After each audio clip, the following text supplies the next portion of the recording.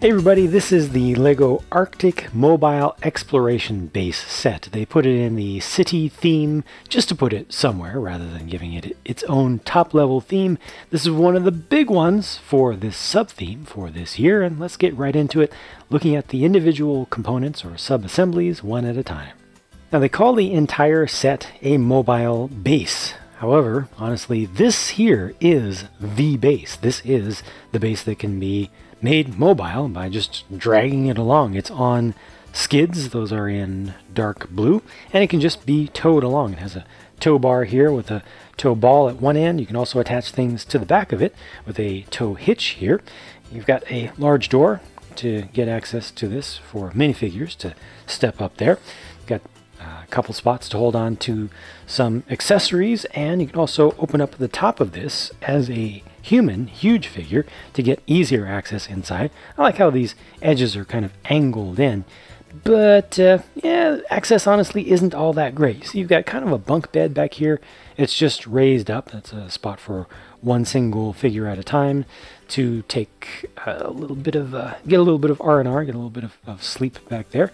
Got a coffee machine back here, and that's just the lab table there with some instrumentation to take some readings off of a sample that you find in the field. Other than that, got a computer screen here. I'm assuming it's a touch screen setup because it does not have a keyboard to go with it. And really, that's just it for the base part. You got a transceiver dish up here that can rotate around. I think this thing looks very nice. I like how it's built. It's simple, but we need to look at some more stuff because this isn't enough. Now this thing here is kind of like a tractor cab unit. It is really used to pull along the mobile base sled, and it can pull other things as well. It can kind of be the front power unit for a road train to use in frozen situations and in frozen terrain. Very large tires that are actually semi-pneumatic. You can squeeze those. It's not quite as large as I thought it was going to be, just relative to a minifig. I thought it was going to kind of tower over them, but it doesn't. But I really like the look of it. I like the way that they attached this rear window unit, which has a bunch of windows kind of fused together, just two pieces, the outer piece and the glass piece. It's the same piece that's used here, and you also saw it on the mobile base, but it's just attached on its side. It's actually just kind of clamped in place. Got a nice little bit of access for minifigures to get up there, although there isn't a door for them to open here, unfortunately. It's got a whole crane on the back, which you can do stuff with. It's got a geared worm gearbox there, which is clear, and you can just turn that from the side, and it moves fairly quickly. Has the hook at the end of it. There is no string involved in this. You can extend this out just a little bit, but that's about it. That's about as far as you can extend it. The lift arm in the center is not as long as it ought to be. Of course, this can be rotated around. It's just on a ratcheted joint at the base, which is good. Gives it some stability. Again, you have a tow bar ball back here, ball style, so it can attach to anything that has the hitch, to grab that. And on the inside of this, let me just pull up the top. It actually goes forward like so. You have space for a couple of figures. So one is going to be the driver facing towards the front. Does not have any console in front of him, but it does have some instrumentation up here on the side.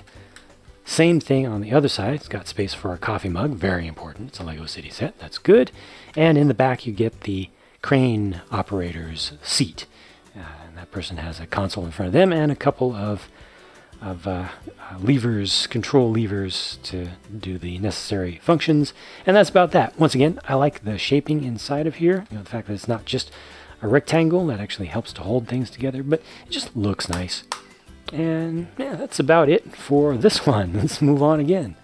Now, this is a pretty massive mobile circular saw. It has an extendable articulating arm that can move forward, and it gives you pretty much just the range of motion that you want. You can bring it up, you can bring it down. It's articulated top and bottom. They've got these little gears on the sides to allow you to spin up the blade. I believe this is a brand new blade for this year. It actually has a axle hole connection in it, so it's able to hook directly up to an axle and allow you to turn it. There is no turret here to rotate the top of it around. It's actually pretty low slung where the operator's cabin is. It's a little bit weird that there's this gap here. I wish that had been filled up with an inverted slope. Has a handful of stickers on it. You saw a couple up on the arm and then some back here on the back. I don't think it needed all those stickers. If you want to leave some off, just feel free to. I like the shaping of this overall though. It definitely has good play value. It does what it needs to do. It looks cool. It looks like it'll be fun. Again, it has the tow bar, and you can easily just pull these off if it annoys you that it's sticking out all the time. That probably looks a little bit better. But yeah, you can also just fold it up when it's not in use, and it has the receptacle at the front so that you can put it into a line of trailers and things to be towed. So just bring the blade in, bring the arm down nice and close, and you can just put it right in line, and the operator just gets a steering wheel in the front, and I think that's fine. The final sled build is basically the Arctic road train equivalent of a plain flatbed trailer. This looks very simple because it's supposed to be. It's just supposed to be a place to put stuff, so you can carry little bits of cargo. They give you 2 of these. I think this one can be centered up at the front. Each of these is just 2 pieces, you know, one on top, one on the base, and each of these has within it just a pair of snowshoes. They don't give you any other cargo or anything else to really find, but you can always find stuff to put in there. You can put this harness in there, a little adapter to go with the crane. I'll show you better how this works in some different ways, but it'll fit very nicely right there at the front. There's a motorcycle as you can put in there. I'll show you that up more closely in a minute as well. And finally, you can set this up with a frozen woolly mammoth that you may or may not have discovered as part of this entire expedition. So that can just be placed there. Works a little bit better when the harness is not attached at the front. You can bring the head down a little bit more, or you can also just turn the whole thing around. Obviously, I need to show you this as well. So since I've gotten through all the vehicle related stuff except for the motorcycle, let's get to this now. How about like right now? This is brand new for 2018. It is it's kind of funny looking. I don't know if the tusks are a little bit too long. I don't know if the head shape is right, but I don't know. I think it's fine. It would have been nice to get a little bit of articulation to the legs, at least a pair, but the head goes up, head goes down, rotates side to side. You can adjust the angles of these tusks a little bit if you want. Bring them out and in. The trunk can be rotated around just a little bit, and that's just that. It looks cool, but it's not that great in my opinion. I don't know. It's okay. So a major premise of this entire set is that these Arctic explorers would come upon a surprise in the form of a nearly perfectly preserved woolly mammoth beneath the ice, or in an ice outcropping that has kind of come up from beneath just due to natural processes. And you would need to bring a saw in, something like this, something big and powerful, and start breaking it out. Of course, you'd probably in real life want to be a little bit more careful than this, but the idea is that you would go up to it and start, you know, just tearing this up. This has panels on either side. They're identical. You just break them off, and then you get access to the woolly mammoth itself. Now, the way you would pull this up is by using the crane on the back. Let me get some of this ice out of the way. On the back of the kind of tractor rig, you know, tractor cab unit. Use that adapter that I showed you a minute ago, the harness piece. Hook that up with your hook right there, and just kind of bring this around to the side. Bring this down. It has to be lined up just right. I think you want to go up towards the front to get the balance right. And you kind of just bring these bars down around the side to suggest that it's well held, and up you go. There it is. Lifts it up so the center of gravity is right there where it needs to be. You can rotate this around and you know, have some other folks bring this sled up and place your haul onto it and then tow it away when you're all done. Alternately, you could use this side build without the woolly mammoth in it as just an ice cave and make up your own stories, make up your own small builds, put people in there, use it as a temporary shelter. I think it looks nice just by itself. The play value is okay. It's not great, but it does work. But I just like how this thing looks when it's all put together. Those pieces on the sides look nice. The transparent color is transparent light blue, so it's kind of cyan, not transmedium blue. And it's cool. It's effective, and it's kind of pretty. This bike uses as many pre-existing pieces as reasonably possible, with the motocross style fairing part, fairing and rear body, and then an existing ski or alternately snowshoe piece towards the front. And they just have some small linkages that you put together yourself to create the track back here. You can rotate that. It's all just free flowing. There is no wheel in here or anything. There's no gear, so it just uses a little bit of friction. It doesn't really work that well on hard surfaces, works just fine on low pile carpeting. And the person just holds on to the handlebar. You have that one single bar attachment at the front, can hold anything with, or can accommodate anything with a clip. And that's just that. I think it looks good. This actually could have used a sticker or two. I'm surprised they didn't have any to add to it. The set comes with an assortment of figures with a nice color scheme. The main color, the lighter blue, is dark azure. It's one of the newer colors in the Lego palette.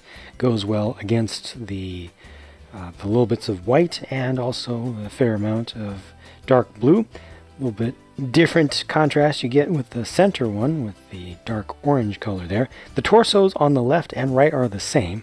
So I'm not going to move the jackhammer out of the way, but let's take a look at those on the backs. And also, when it comes to faces, unfortunately, you do not get any alternate faces here, but I did want you to see more clearly the actual faces that are shown in the default view. And these are just showing you some more of the accessories that are available to use with figures.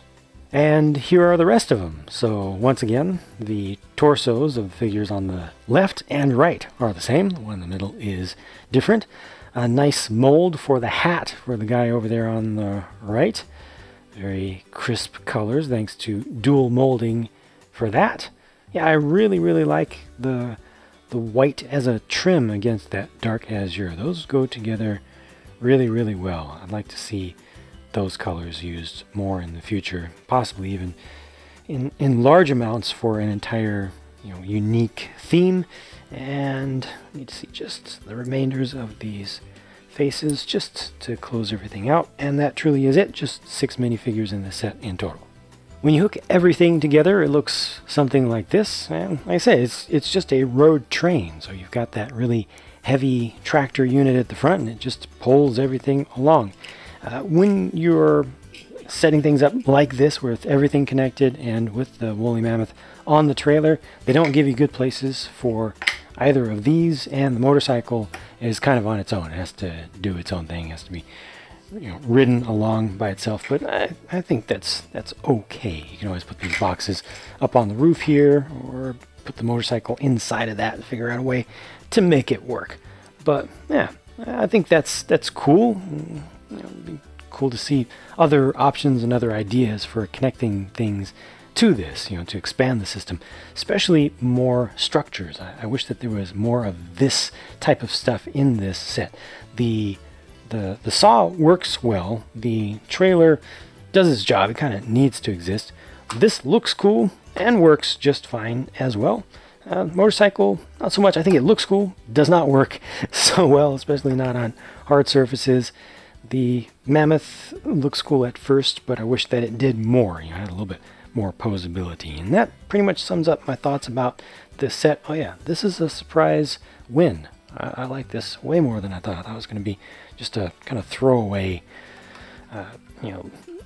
terrain piece out of necessity because they need some terrain, but it looks nice enough and gives you enough structure that I think it's good to reuse for other stuff, or at the very least just to use to represent an iceberg off in the background, or just an ice outcropping or something, just for the looks, just to kind of set the scene.